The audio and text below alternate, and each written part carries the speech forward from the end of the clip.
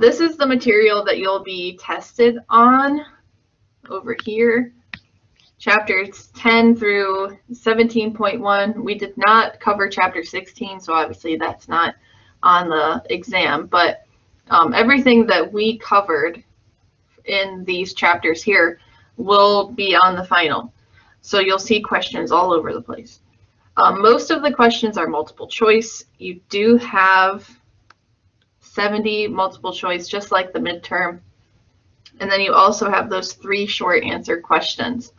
The multiple choice questions are worth 1.2 points each, and the short answer questions are worth 5 points each. You have to answer 3 of them. So try to get the short answer questions out of the way first, since they are worth a little bit more. I put them as the first question on the final exam just so you don't forget about them, so they show up first. But you can always flag it and come back to it later if you don't want to answer them first. That's fine. So you do have 2 hours to complete it. This test is worth 17.5% of your grade. So exams, midterm and final, together they're worth 35% of your overall grade. So if you didn't do so well on the midterm exam back in October, this is your chance to bring up that exam grade. If you do well on the final exam, that'll definitely boost your grade up. You do have one attempt. So once you begin, you have to finish. And once you hit that 2-hour mark, the exam will automatically submit. So if you're halfway through writing a short answer question, your exam will just submit like that, and you won't have any time to finish it. So that's why I'm saying to get your short answer questions out of the way first, since they are worth more points. You do have some study guides and study links on Moodle, and I'm going to show you those in a little bit. We are going to play quizzes at the end of this, but I'll show you those other links as well. Are there any questions so far about like how the test is set up, so on and so forth? If we were to take this test in person, I usually allow students to have a page of notes front and back. So you're welcome to do that. Don't feel bad if you do have a page of notes front and back. I do normally allow that. It actually, students usually tell me that just making a page of notes is a really good way to study. They tell me that afterwards. They're like, once I made that page of notes, I really didn't need to use it because it was all like in my head. But you are welcome to use that page of notes. It would be great for you to write down like processes. So like maybe you aren't sure about DNA replication. So maybe you should write down like those things on that page of notes. Or if you have trouble understanding Punnett squares, or like how to even set up a Punnett square, that might be something to put on that page of notes. So things like a process are good to put on that note page. Oops. My pen doesn't want to work again. Okay. So short answer questions, you have 3 of them. They're worth 5 points each for a total of 15. So let's take a look. So these are some examples from the midterm. And I think we looked at these last time, maybe not. So these 2 students got 1 out of 5 points.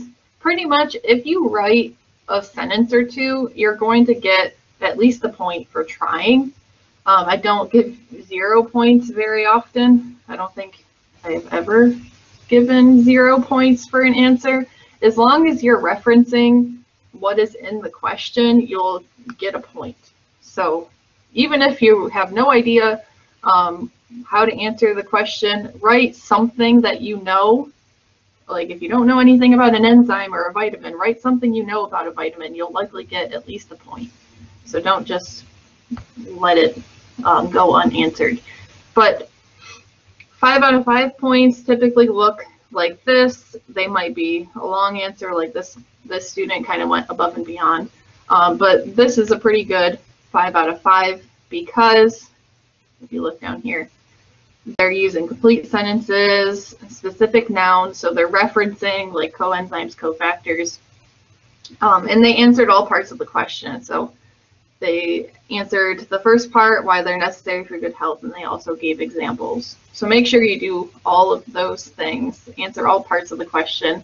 If you only answer like half of the question, I can only give you half of the points, right? And I can only give you like 2.5 points if you only answer 2.5 points worth of the question. So make sure you read back over the question before you're finished answering it. So if you want to practice writing one, here's one that we used, let's see, I think I used this last year. This is a question about cloning. So the question is, woolly mammoths have been extinct for thousands of years. An expedition team has found a pristine specimen preserved in ice for a long period of time. So your job is to clone the mammoth with the aid of a living relative, an elephant. So what process would you use to clone the mammoth, and then outline the steps, and then describe what the new individual will look like? So there are 3 different parts of this question. So by what process would you clone the mammoth? Well, by just like planning it out, we would do reproductive cloning, because we're going to make a whole new organism. And we could write that too. We could say,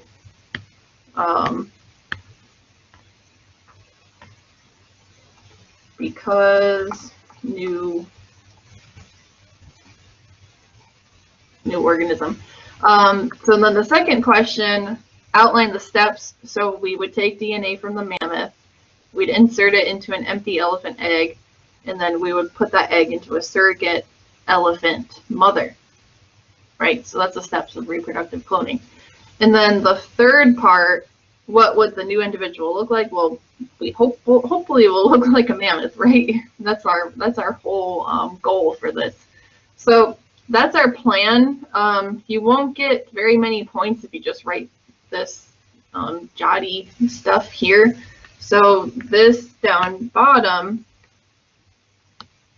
is really what's going to get you those points. So just put your plan into complete sentences. So that's a really good answer for this question. And I'm not going to read it all, but yeah, so that's what I'm looking for. So it might help for you to use like the tools of Moodle.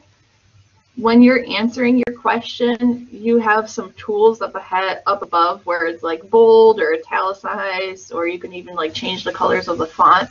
So you can use those tools to your advantage. If it helps you to like italicize different parts of the question, or make the font different colors, you can use those.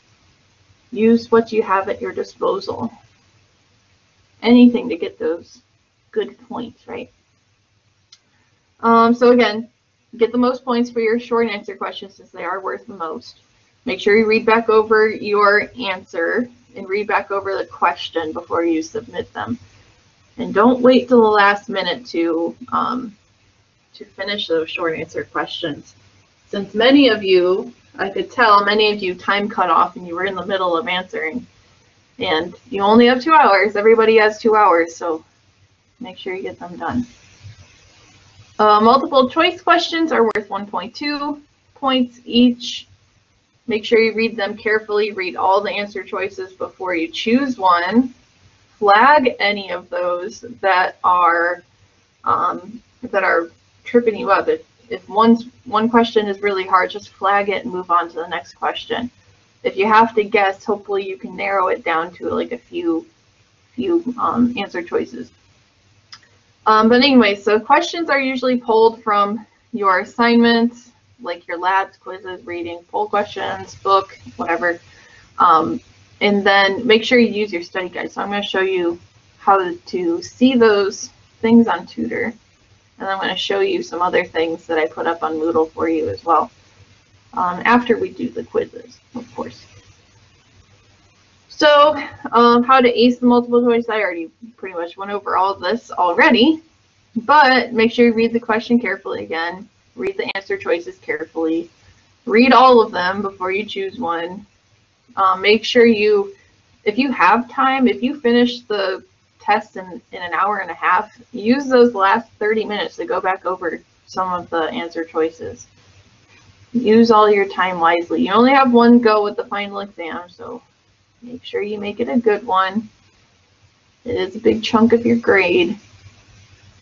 All right, so yep, study ahead of time. Make sure you have enough time to answer questions by studying ahead of time so that you're not fumbling over words and whatnot. Class there. This is the YouTube playlist that I created for Bio-111. So these are usually the videos I pick out for like my completely online courses, and I put them all in the playlist in order so you can watch them as we learn them. Obviously it starts with like chapter 1. Final exam starts at chapter 10, right? So you would have to start at, let's see, at what are chromosomes? That would start with chapter 10. So if you want to look at the YouTube playlist, if you want to watch all of them, great. That's going to take you a while though. So I would just pick the ones that you're uneasy with. Use your summary on quizzes. So like the topics that you might not have been so great at on quizzes, I would watch those videos on YouTube. Okay, so there's lots of them, and I did kind of like break them down. So if you want to watch just like transcription, you can watch the video on transcription. If you want to watch translation, so on and so forth. So there's multiple videos per chapter, but they're usually short, and they're just segments of each chapter. Let's see. Tutor. Let's look at tutor. Exit that. Exit that. Okay. So when you log into Tutor, right now we don't have any more assignments, but you can still log into Tutor and use it. One great thing is this over here, the performance forecast. You can practice your weakest topics, and that's probably going to be the most helpful thing for you when you're studying. If you click on it, it might take you to questions that are from a while ago. Luckily, this one started me off at chapter 15, but it might give you some questions that are from a while ago. I'm sorry, there's no way to correct that, but that will give you the questions that have like your reds and yellows. And so what I mean by reds and yellows, if you click on all topics, the yellows are, they said almost there, so like things that you need to work on. And then the reds are the things that you need to keep trying at. So maybe those are the ones that you should start with first, or the keep trying, and then go to the yellows after that. You can also, if we go back to the dashboard, we can also go to browse the book down here at the bottom, and the only thing is that the textbook does not have an answer key, which kind of stinks, but there are review questions at the end of each chapter that you can look at. So those are available for you. Yeah, there's not an answer key, I don't think. Periodic table, geologic index. I don't think it's back here. Let's see. No. Okay. Yeah, so there's no answer key, but there are review questions, and if you want to just like read a section of the textbook, that's there too. Let's see. This is the study guide that I put up on Moodle. Goes, I divided it by chapter, and you can just go through it. I put it up as a Word document, so you're welcome to download it and type in it however you want. But I just went through the final exam, and I just jotted down the things that you need to know for the final exam. So these are things that will definitely be on the final. So this would be a really great thing to keep handy while you study on Tutor. Are there anything that we need to go over?